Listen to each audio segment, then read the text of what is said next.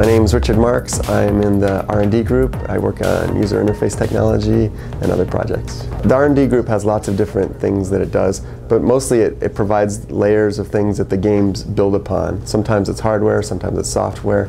We don't actually make games, we just make things that are helpful for games. I've been at Sony for 10 years now, actually this month, and I've been involved in many projects. I worked with the physical simulation group, the voice recognition group, and I worked on the iToy and the PlayStation Eye, and a few other projects as well. So the mission of our R&D department is officially it's to catalyze new ideas in the entertainment industry. What that really means is we try out new things before they actually become a game to see if they're kind of fun and make sense to turn into a game at some point. So we create technology demonstrations and just kind of little demonstrations to prove a point or to evaluate something. Then we show those to the game developers and let them see what we've discovered, and then they take it further and make it into something more. So for example, for the motion controller project we're working on now, we have so many different little iterations of it that we've tried out. Some made out of clay, where we just wanted to feel the way it felt a certain way. Some that have like a PVC tube and a ping pong ball on the end to try to evaluate really quickly if it would work at all. And then they move on, and then the engineering department gets involved and starts to make more and more interesting or realistic looking hardware, and then the design groups start to get involved too to make it look nicer. For iToy Play, I went over to the London studio and worked with those guys on some actually we just did different little technology pieces, and they learned how all the system worked pretty much as well as I understood it. And so all of the knowledge I had we transferred to them, and then they were able to make any kind of game they wanted to based on the camera. So a lot of the things that are in iToy Play, especially the playroom part of it, are from tech demos that we'd made while I was there together. So with PS2, we started with a pretty much off-the-shelf webcam kind of technology, and then we made a few engineering decisions to make it for gaming. And in particular, the biggest one was we made sure that it could do 60 frames per second, because that's really important for being able to track fast motions, and it gives a very fluid look of the video. With PlayStation Eye, we had a lot more ability to define exactly what we wanted. So we made sure that the video would be uncompressed actually out of the camera. Again, we really required that it could be 60 frames per second. This one can even go up to 120 frames per second as well. We added a microphone array with 4 microphones across the top here, so that it actually can control the direction that it listens in effectively. So you could do even better noise cancellation for video chat or for voice recognition. So the way that the tracking works, this actually provides a video stream just like any other camera. All of the tracking and all of the kind of high-powered things happen in software on the PlayStation. And we detect either motion is one very common early thing we did, just see when something's changed in the video stream. And we also can look for features, maybe corners or patterns, or face has a very specific eye, nose, mouth combination. We can look for a patch of video that we've seen before where we can compare it, like take a picture of you and then look for that picture.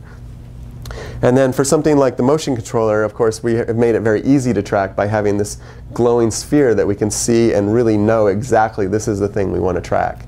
And we can actually know its distance based on its size, and we can know its position based on where it is in the image. So all of the processing actually is in the software.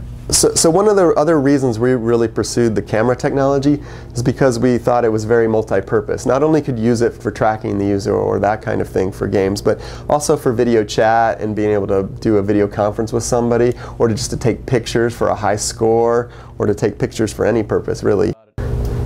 Actually, we get approached a lot of times by hardware vendors and people who have little pieces of technology, and they want us to help turn it into something that would make sense for gaming. And then the game developers often come to us and request capability from us, but we don't usually get directly involved in a particular game. Once it's already defined as a game, then the game developers are, more suited to do it. We're really good before the idea is finished. So the motion controller comes from our research into camera tracking, especially we did some kind of sphere tracking a long time ago, and some of our earlier videos show that. If you go online you can see them. But basically we converted it into a product just starting last year we started focusing on it more as a product, and we started to meld it together with some inertial sensors like the gyros and accelerometers, for example. So altogether we realized that having this kind of position capability and the angle capability made for a really rich system for games to use. From gyros and accelerometers you can get kind of the angle that the thing is at, roughly, and then the position where it is in the space we get from the camera seeing the sphere and where it is and its size. That tells us the 3D location of the device. So those together give us the full information about everything that the device is doing. What's really neat is because we're using the camera actually to track and register where this is, the position of it is perfectly registered in the video image, so that when we try to mix graphics and video together, we can do things like put a tennis racket or a sword there, and it'll be perfect because it's gotten from the actual video, so it looks like it's exactly right in the video. So probably the biggest difference between our device and any other device that I've ever seen is we get such accurate position data from the camera. So especially where in the image it is, we get down to a really sub-pixel level, so we can get very, very precise position information. And that's something that people really haven't been able to do before. So that new capability mixed with all the angle capability that other people have also worked on really gives you a complete system, and that's kind of the first time that we've seen a complete description of position and rotation. So some of the capabilities we didn't get to talk about very much before were that, of course, we already said that it has buttons, which are really important, and it has this analog trigger, which really is a great metaphor for squeezing or grabbing. So you can grab and you can put as much pressure as you want to grab something with, which is really great for picking things up or for giving you the ability to just interact with the scene in a way that's completely different actually than we've been able to do before. I don't want to give away too many of the ways we're going to use that right now. And then of course another great thing that this has is feedback through rumble, so it can give you some feedback about what's happening through rumble, which is very private and only you're getting, versus another great thing, of course, the most obvious, is the glowing sphere can change color, and that can give you information about what's happening. So it can change color to match what's happening in the game. All these things I think are ways that really are new ways to interact with games that we haven't seen before.